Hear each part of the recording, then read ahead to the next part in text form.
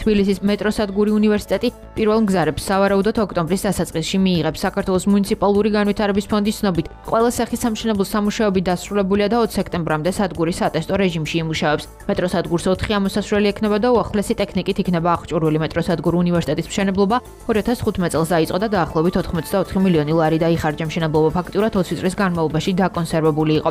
სამუშაოები აზიის განვითარების ბანკის ფინანსური მხარდაჭერით საერთაშორისო ტენდერში გამარჯვებულმა ესპანურმა კომპანია კობრა ასიგნიამ განახორციელა.